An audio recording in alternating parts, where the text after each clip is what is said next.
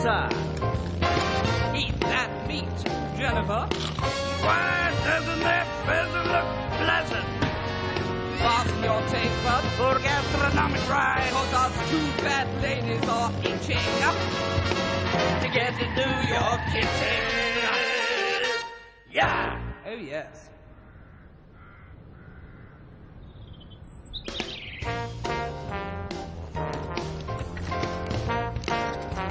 There we are. Perfect. I'm taking us on a mission of mercy, dear. Really? Pray, tell me more. Well, my darling priests at Westminster Cathedral are in a spot of bother and need our help, kitchen-wise. Oh, splendid. Will we get a plenary indulgence? I shouldn't be surprised.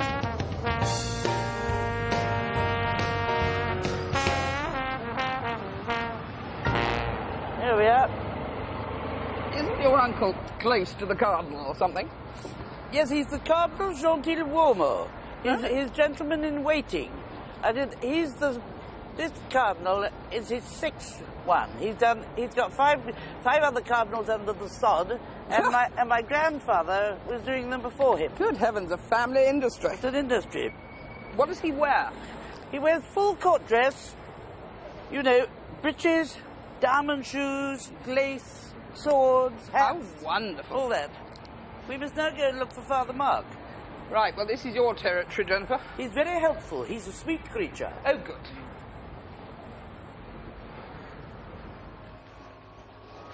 That's Father Mark. Oh, right.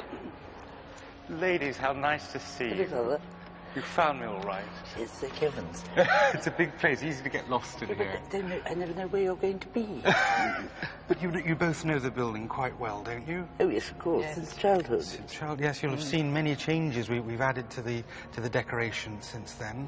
And we're hoping that in the future to finish the marbling and the mosaics. How old is the cathedral now? It's 100 years old. Last year we had the great centenary celebrations. Yes, we had lots of services, and the Queen came. We're very pleased about that. Maybe we'll get her back. Maybe we will. Who knows? We're very grateful you've come because you know that our Portuguese nuns are on holiday at the moment. The nuns who cook for us. So the fathers are all starving. So we're very glad you've arrived. I'll take you through to the clergy house then, if you'd like to follow me. To the kitchens. Morning, Monsignor. So this is the long corridor. It's the artery joining the cathedral and the clergy house where the priests live. How many priests have we got in the clergy house? We've 15 priests here, and one of them I want you to meet especially is Father Sean. He's our market gardener. He grows vegetables on a little plot on the roof. Is he naturally? Has he a passion for it? He has. He's got very green fingers. He spends hours with his watering can. He's a martyr to his tomatoes. A master. So, here we are, ladies. The kitchen is off to your left. Thank you for coming. Very good luck. Thank you very much. Thank you, Bye-bye brother. now. Bye. Goodbye.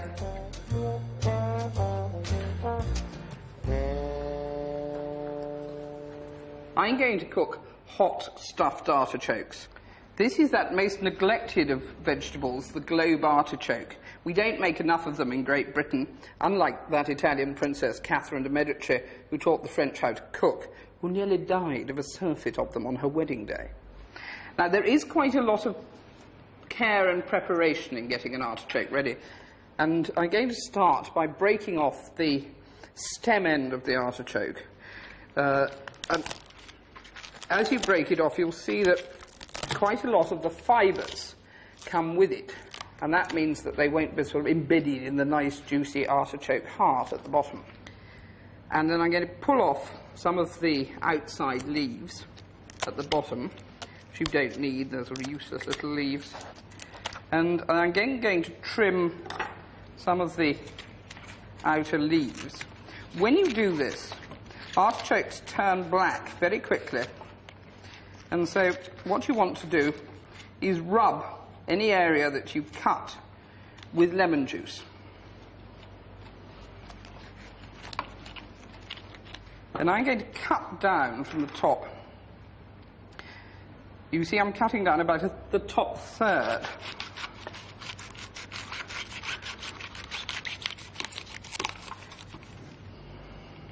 Again with the lemon juice. And then cut down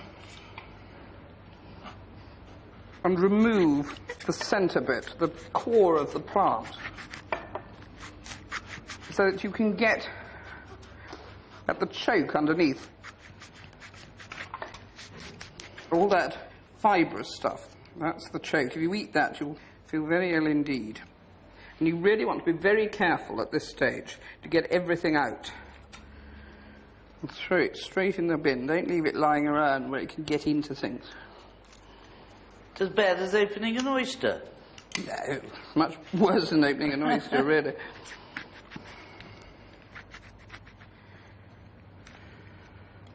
There we are, and then you see inside you've got the lovely clean cup and a perfect base for putting in your stuffing. Well, I've got 3 more of these labours of Hercules to do, so do you want to get on with whatever it is you are at?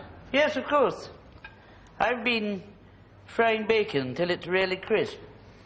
I'm doing a dish which is mainly broad beans, and the first time I ever had it was in a house called The Fitz, just outside Cockermouth in Cumberland. And so, to me, beans means Fitz. What I've done, I've got this bacon really crispy. Very good bacon, I'm sure. Very good bacon, none of that milky muck in the bottom of the pan. Water or whatever it is they put in nasty bacon. Now we'll chop an egg or 2. Great thing is, when you've peeled your eggs beforehand, put them into a bowl of cold water, and that prevents that nasty sort of black ring. Or at least it helps. All we've got to do is chop them up roughly. This is a great deal easier than poor Clarissa's hacking away at those monsters. Now, these beans are already boiled, and you boil them, depending on their size, until they're just tender. You don't want them overdone. And they should be tiny. These, I'm afraid, are a little large. But the smaller, the better. Now, we just bundle those egg pieces over the beans. Put a quantity of parsley and chives over the top. Give them a little... Look, already it's beginning to look ravishing. The crispy bacon. You see, it's really easy. And everybody loves it. Everyone I've ever met, anyway. If they didn't, I think I would stop acquaintanceship. Oh, well. Glad to say I love broad beans. And then you lattice the top with dear little anchovy fillets. There we are. That's all you have to do, except I've got a dressing here of lemon juice and olive oil and salt and pepper. Quite a lot of lemon juice to make it tart.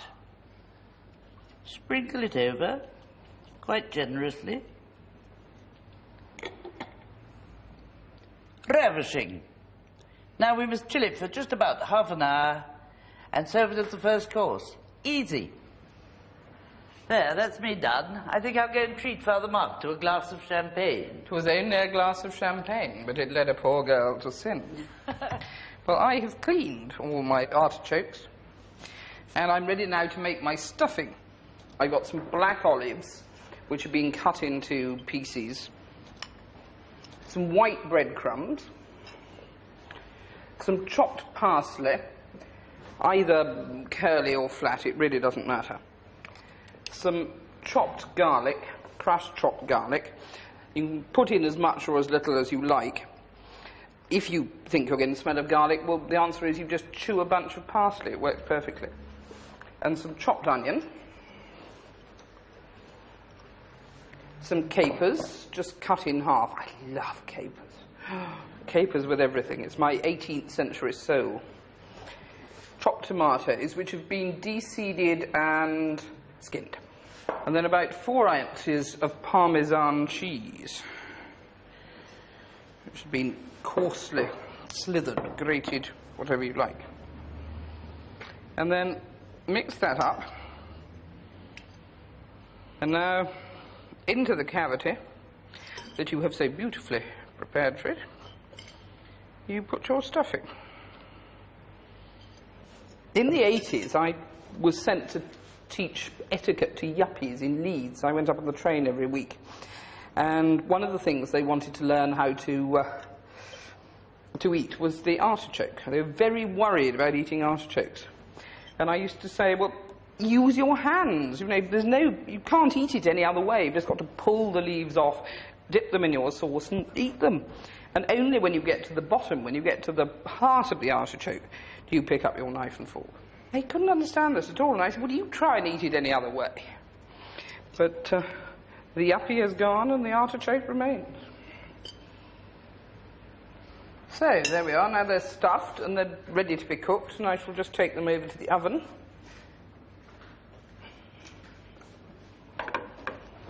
Now, I've got some oil that I've been warming here, some olive oil, just covering the bottom of the pan, and I'm going to put my artichokes in it.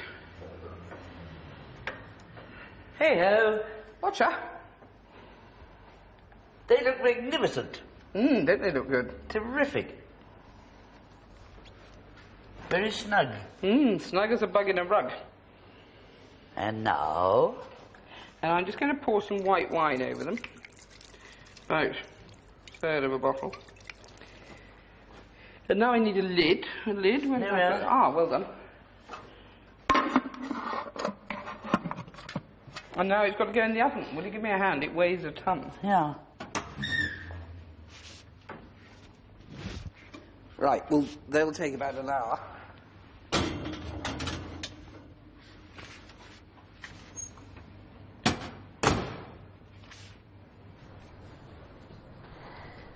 Well, here we are on the roof.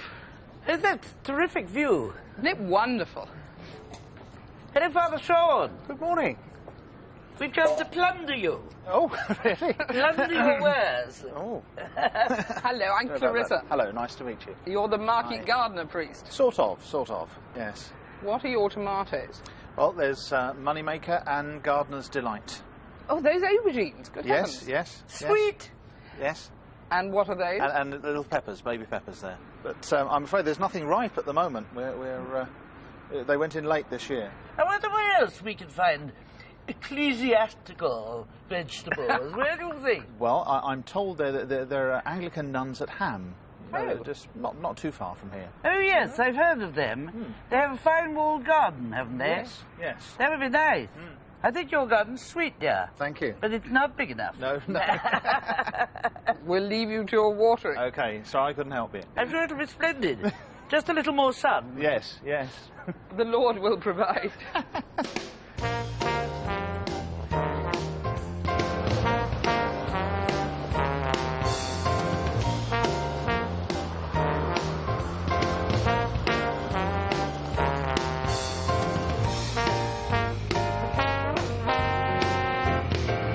This is the convent in here, Jennifer. Yeah. Right, Michael's convent.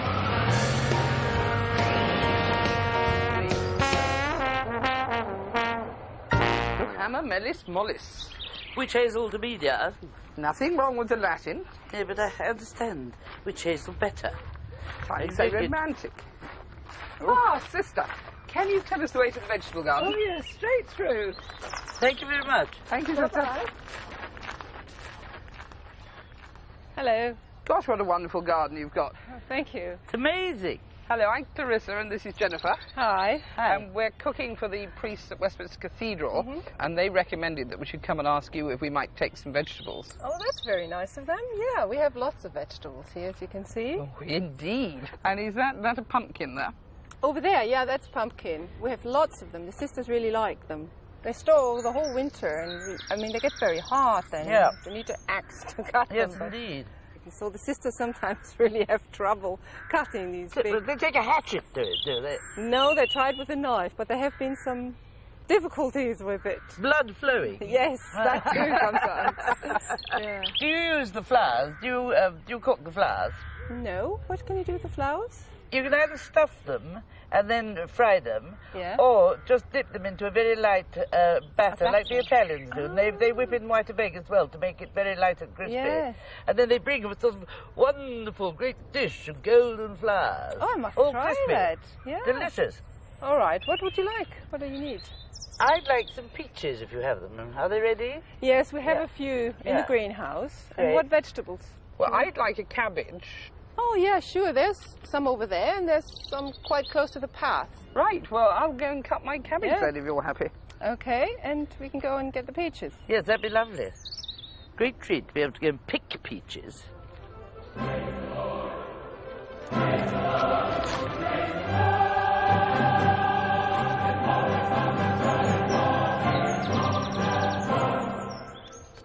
Magnificent. Good heavens, what have you got there? Look at that. I've got wonderful peaches. So lovely. Mmm.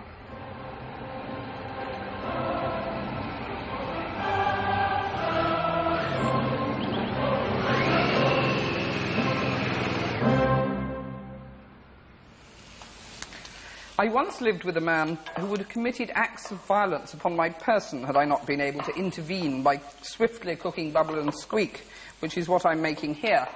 In the frying pan, I've got an ounce of lard and the onions. You must use either lard or beef dripping. They're the only fats you can really get to sufficiently high temperatures to make this dish properly. If you don't, for some reason, use either of those, then go and cook something else. Chips are much better with beef dripping, aren't they? Absolutely. They make them really good. And I have here some potatoes, which I'm just finishing chopping. Look, look, look, Jennifer, look at my nice 18th century vegetable chopper. It's a marvellous creature. It's American, of all things. They were into gadgets even then. And what you must also do when you're chopping the potatoes is to crush them slightly. They just take up the fat better. And I'm going to add to the lard and the onions the potatoes and the greens. You can use any green. This happens to be cabbage. I like Savoy cabbage or green cabbage, not white cabbage particularly. Turnip tops. Turnip tops particularly good. Yeah. Season, and then a half an ounce of lard, which you just put onto the top of it and let it cook in. It's called bubble and squeak because of the noise it makes. If you listen, you'll hear the sort of sizzle and bubble of the fat and the squeaking of the greens. The howl of a lettuce as it's plucked from the earth. You really upset people. Oh, good. Keep pressing it down, and with a lovely brown crust underneath. That is the secret of bubble and squeak. You know, undercooked bubble and squeak is just a mess, but lovely brown, crusty bubble and squeak, that's the thing. So this is going to take about another 15 minutes, so do you want to get on with yours? What I'm making is a variation on the fruit summer pudding. I'm making a tomato pudding. What you do is dip them into boiling water, the tomatoes, just for about half a minute, and peel them. That's easy. Then chop roughly like this, and then you put them in a bowl, and then we'll season it with some salt, proper salt, pinch of sugar. It's always good on tomatoes, little sugar. It brings out the flavour. Do try and get very good tomatoes. Smell them before you buy them. Pepper. Now, what we have here is passata, which merely means sieved tomatoes. Passed through a sieve, in fact. Then we have to season it with some Tabasco and some Worcester sauce, quite a lot of Worcester sauce. Some lemon juice. Always a good thing, lemon juice. Now, we'll mix that up. Now we must line our bowl with some nice stale Italian bread. I've got this nice little cutter here, which is the same size as the bottom of the bowl. And we'll cut that piece first. Then we'll douse the bread, we'll dip the bread into the passata, and we'll put it in the bottom of the bowl. That'll make the base. And we do the same thing again. We cover them in the salter, press them in, just go on cutting bits so they fit in, because they'll all join up together in the end, all will be well.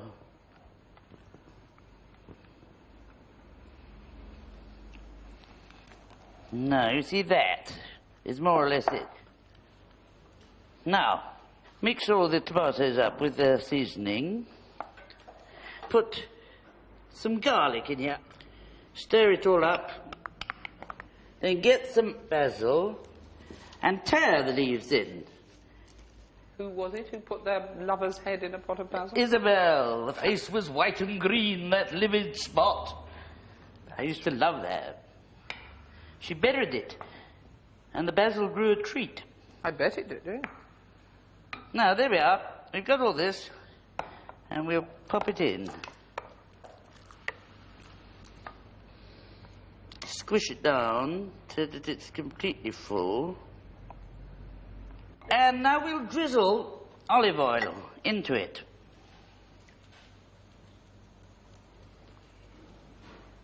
You could mix it in if you wanted to, but it's quite nice if it just sort of soaks through. You give it a little helping hand. Luscious. Now, we want to make a lid to cover it. Press it like that. We'll need another bit for the other half. Now, what you have to do is like a summer pudding. Put a lid on it. A saucer will do. And weigh it down. It wouldn't be a bad idea, actually, to put it on a plate, because it's going to have spillage, and we don't want that. No spillage allowed. Well, it'll make a mess everywhere.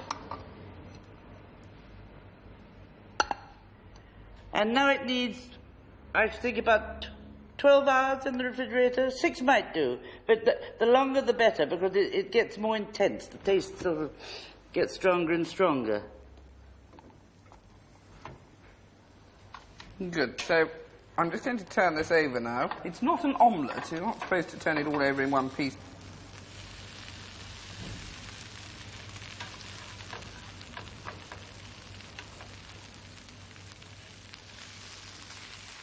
A little more lard.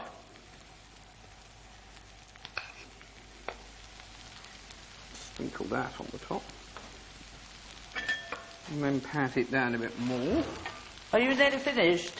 Yes, pretty well. I've just got to brown the other side. Won't take long now. When you're ready, I wonder if you'd be a dear. I want you to pass some raspberries through a sieve to make a sauce for me. Yes, of course I will. While I poach the peaches.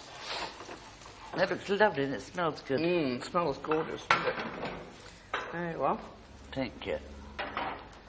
I've got some water and sugar here I'm making into a syrup, because I'm going to make a rather grand version of Peaches Cardinal.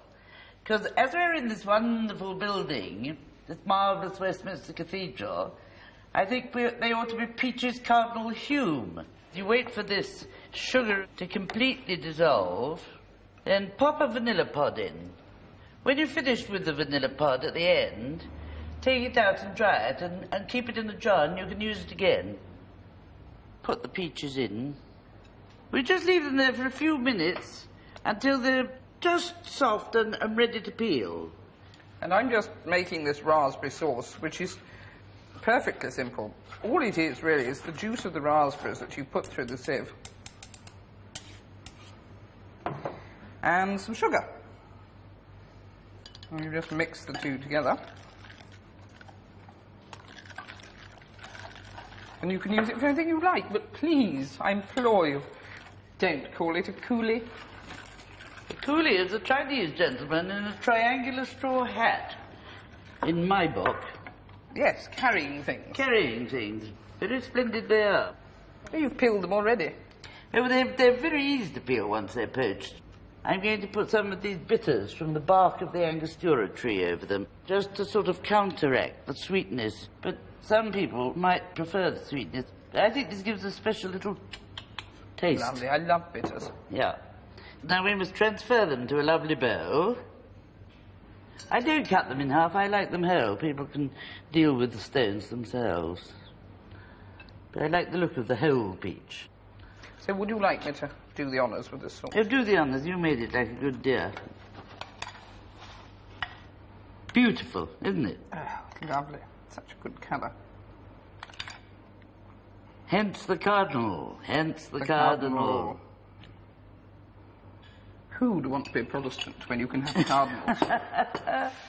Now then, what we'll do is sift a little icing sugar. It'll go through the sieve, over the top, in honour of Cardinal Hume's magnificent head of hair. Such a fine man. Now, instead of the ubiquitous mint, because of our Cardinal's name, I'm going to put leaves of basil on Of course. this. His Christian name's Basil. How clever you are. George Basil. A dish fit for a prince of the church, indeed. Delightful. Bless us, O Lord, and the food we are about to receive. Bless those who have prepared it, and give food to the hungry. Through Christ our Lord. Amen. This is an excellent and fun first course with plenty of robust tastes and textures.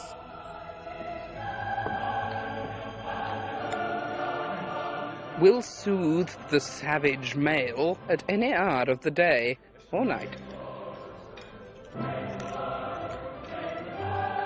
Serve as a first course with brown bread and butter.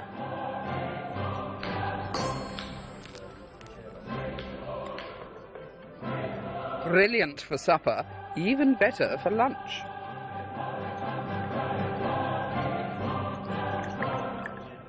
A glass of Baume de Venise or Prosecco would go down a treat with it.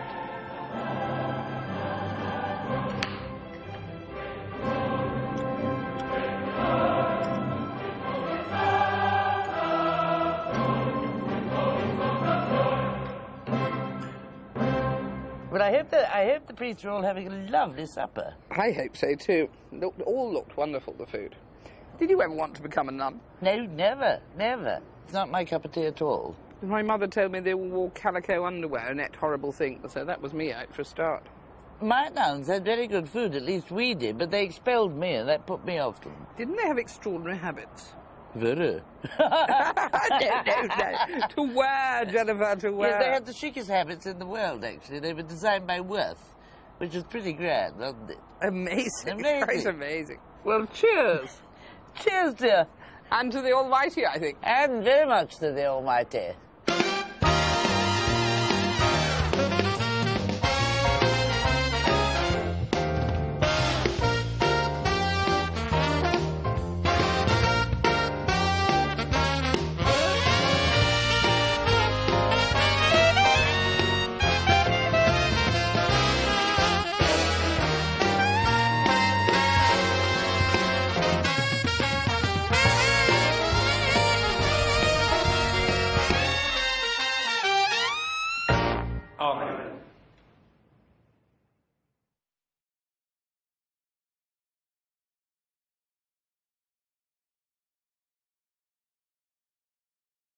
Artichoke heart at the bottom.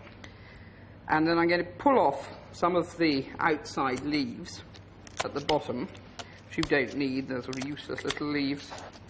And I'm going to trim some of the outer leaves. When you do this, artichokes turn black very quickly. And so what you want to do is rub any area that you cut with lemon juice. And I'm going to cut down from the top. You see, I'm cutting down about the top third.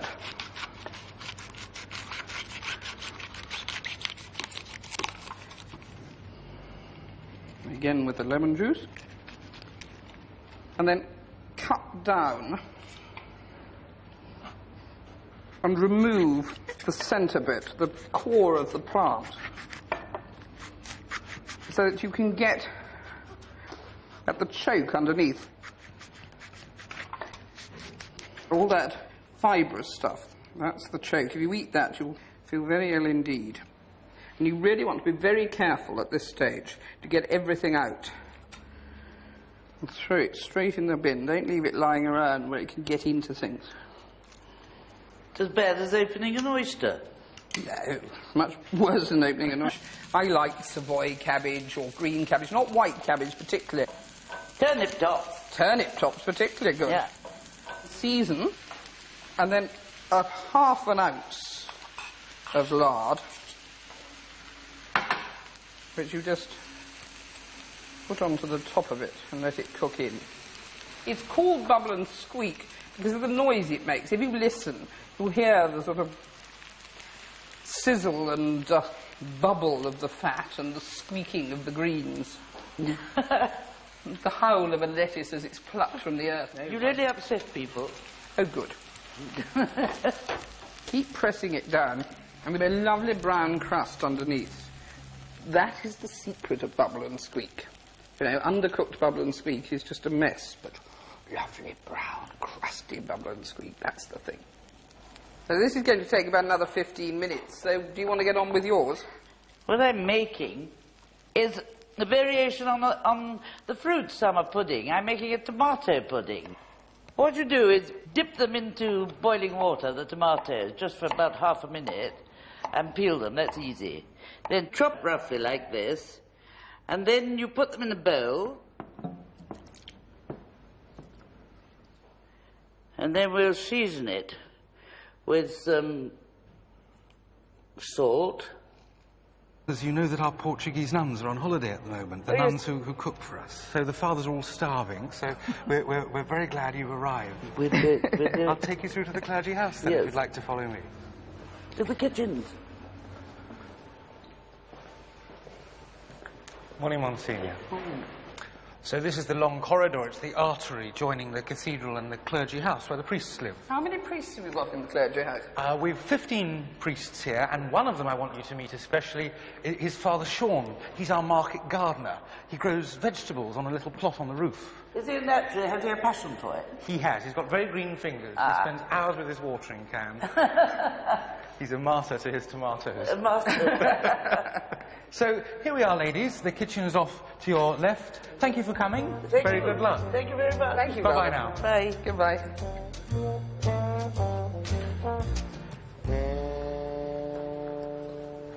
I'm going to cook hot stuffed artichokes.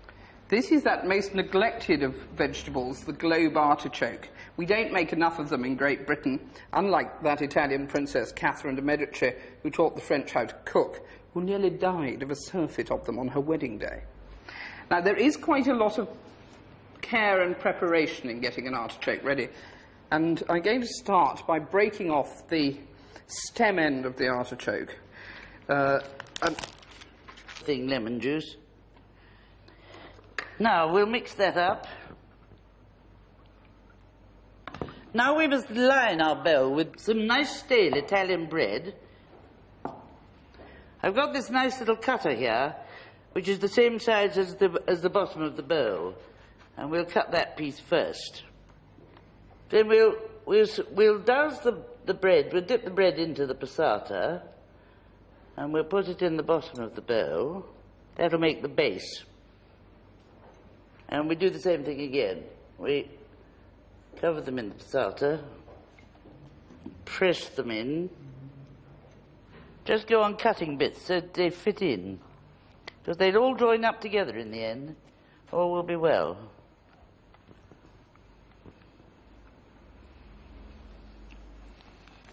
Now, you see, that is more or less it. Now, mix all the tomatoes up with the seasoning. Put some garlic in here. Stir it all up. Then get some basil and tear the leaves in. Who was it who put their lover's head in a pot of basil? Isabel. The face was white and green, that livid spot. I used to love that. She buried it, and the basil grew a treat. I bet it did, yeah.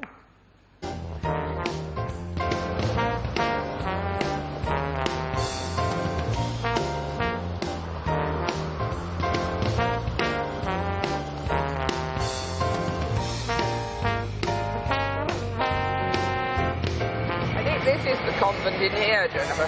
Yeah. Right, Michael's convent.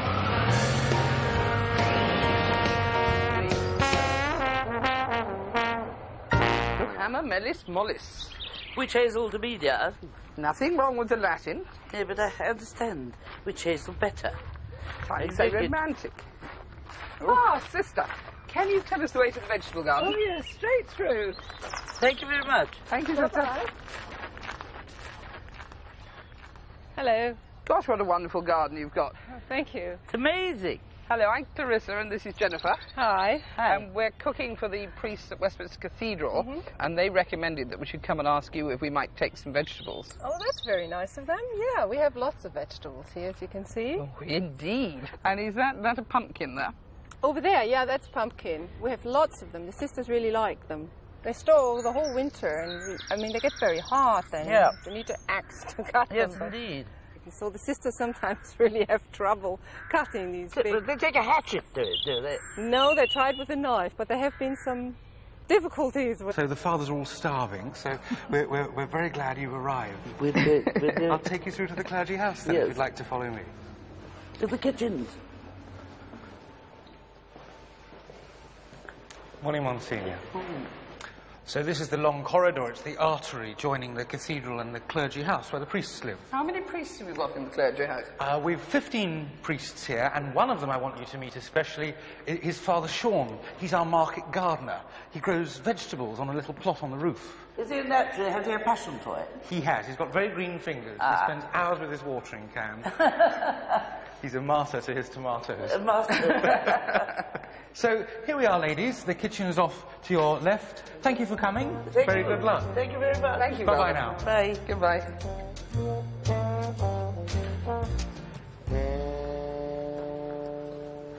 I'm going to cook hot stuffed artichokes. This is that most neglected of vegetables, the globe artichoke. We don't make enough of them in Great Britain, unlike that Italian princess Catherine de' Medici, who taught the French how to cook, who nearly died of a surfeit of them on her wedding day. Now, there is quite a lot of care and preparation in getting an artichoke ready, and I'm going to start by breaking off the stem end of the artichoke. And as you break it off, you'll see that quite a lot of the fibres. Bottom of the bow. That'll make the base. And we do the same thing again. We cover them in the passata, press them in, just go on cutting bits so they fit in, because they'll all join up together in the end. All will be well.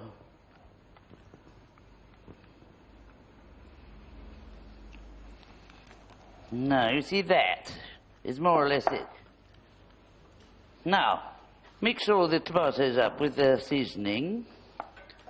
Put some garlic in here. Stir it all up. Then get some basil and tear the leaves in. Who was it who put their lover's head in a pot of basil? Isabel, the face was white and green, that livid spot. I used to love that. She buried it, and the basil grew a treat. I bet it did, yeah. Now, there we are. We've got all this, and we'll pop it in. Squish it down so that it's completely full. And now we'll drizzle olive oil into it.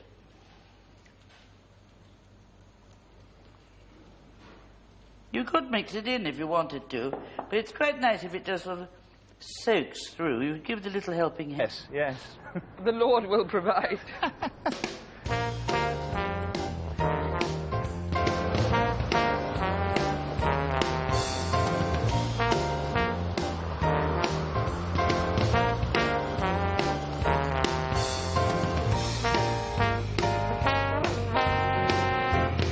I think this is the convent in here, Jennifer. Yeah.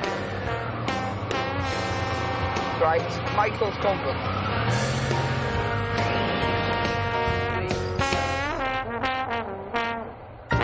Hammer, mellis, mollis. Which hazel to be, dear? Nothing wrong with the Latin. Yeah, but I understand which hazel better. Trying to say romantic. Ah, sister, can you tell us the way to the vegetable garden? Oh, yes, straight through.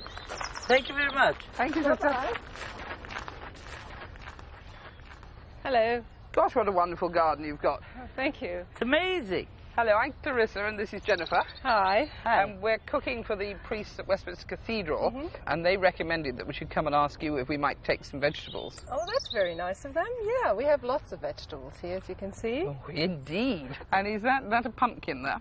Over there, yeah, that's pumpkin. We have lots of them. The sisters really like them. They store the whole winter, and I mean, they get very hard then. Yeah. You need to axe to cut Yes, them. indeed.